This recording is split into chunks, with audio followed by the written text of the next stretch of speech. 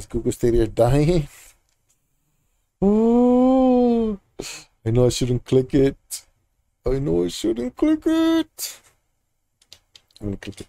A lot of folks have been wondering if Google Stadia is dying. Well, the answer to this question is not as simple as you might think. Google had promised its users a competent and futuristic cloud gaming service. Folks from around the globe warmly welcomed Stadia. The main principle behind this project was to allow people to game even on low-end devices without any problems. It has an extensive library of both free-to-play and paid games. So why are folks thinking that Google Stadia is going to die? In this article, we are going to discuss this very topic. So stick with us till the end. I'll try. Click it. Michelle, are you supposed to be helping me with this addiction? What does this service offer? As we mentioned before, Google Stadia offers you a wide range of games that can be played online via their cloud service. This allows people to play any game on any device, but Google overpromised and underdelivered with Stadia. Also, it has other competitors like NVIDIA GeForce Now.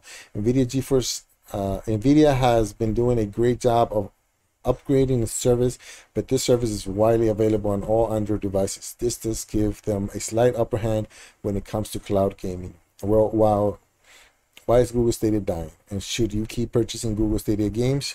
To know the answer, proceed with the article. That's the second lead-in. This has been a big question for quite some time now. This is surprising as this cloud service is relatively new, but Google has lost the focus that it had when Stadia was first released. There are also several other factors that are at play. Google Stadia is no match for experience that NVIDIA GeForce Now provides, and this is a fact. NVIDIA has been around for what, 7 years, right? Since 2015.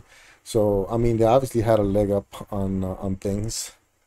On the contrary, there are other services like xCloud and PS Now, which are also emerging as tough competitors for Stadia, making it much less likely product to purchase.